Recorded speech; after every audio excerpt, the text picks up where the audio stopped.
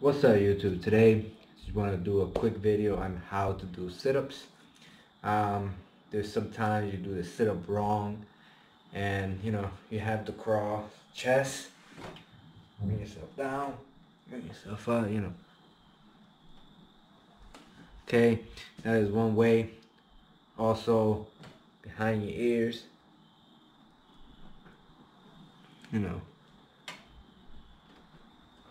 But when you go down, try to go slowly, because it works your abs. Slowly. Now, do not